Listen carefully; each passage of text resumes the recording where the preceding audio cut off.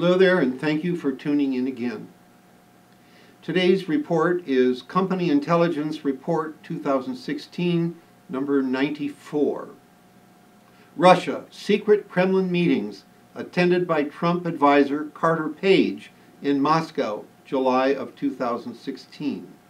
It is dated 19th of July, 2016. The curious thing is that this report, number 94, is dated earlier than report number 86, which I have already read to you. So there's something very strange here in the sequence of the reports, as well as the fact that one of the reports was undated. And the significance of these irregularities are really unclear to me. Whether they detract from the reliability and credibility of these reports, I don't know. They may simply be accidents arising from the circumstances under which the reports were being produced and conveyed. I know that, I don't know, but it has been reported that Christopher Steele made actually several communications to the FBI on several different occasions before sending the entire collection of reports. And so it may be that there was some numbering confusion between the several compilations of reports that he created. I don't know. But it's important that you realize that there are some problems with these reports. This mentions Carter Page, and as I've already told you in a previous program, Carter Page, along with Paul Manafort, is being investigated by a congressional bipartisan committee right now for Russian ties and possible criminal acts against the United States. Summary. Trump advisor Carter Page holds secret meetings in Moscow with Sechin and senior Kremlin Internal Affairs officer Divyekin. Sechin raises issues of future bilateral U.S.-Russia energy cooperation and associated lifting of Western sanctions against Russia over Ukraine. Page is non-committal in response. Divyekin discusses release of Russian dossier of Kompromat on Trump's opponent Hillary Clinton, but also hints at Kremlin possession of such material on Trump. Detail. Speaking in July 2016, a Russian source close to Rosneft President Putin, close associate and U.S.-sanctioned individual Igor Sechin, confided the details of a recent secret meeting between him and visiting Foreign Affairs advisor to Republican presidential candidate Donald Trump, Carter Page.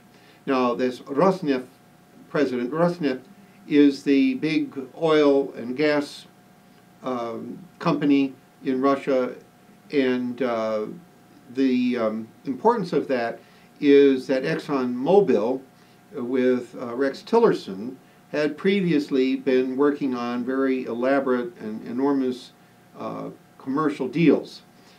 So with Tillerson, who may be Secretary of State by the time you hear this, Tillerson, of course, has very, very strong Russian ties, and it is through this Rosneft connection.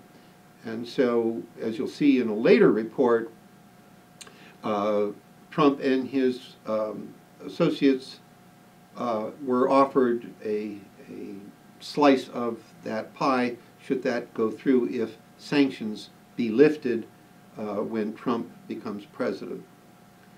Again, back to the details of the report. Number 2. According to Sechin's associate, the Rosneft president, CEO, had raised with Page the issue of future bilateral energy cooperation and prospects for an associated move to lift Ukraine-related Western sanctions against Russia. Page had reacted positively to this démarche by Sechin, but had been generally non-committal in response. 3.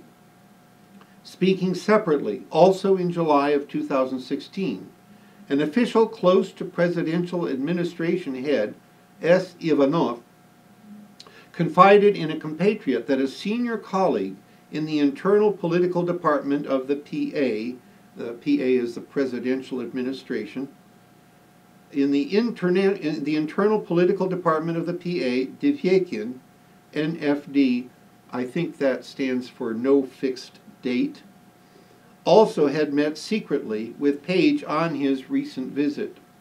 Their agenda had included Divyekin raising a dossier of Kompromat the Kremlin possessed on Trump's Democratic presidential rival Hillary Clinton and its possible release to the Republicans' campaign team. 4.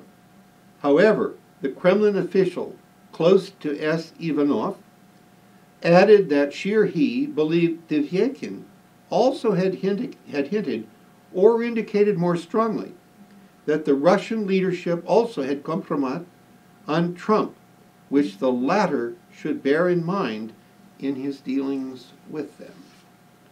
And then this report, which is very short, is dated 19th of July, 2016. Thank you for watching this installment. I hope you will tune in to get the next report. Thank you for watching.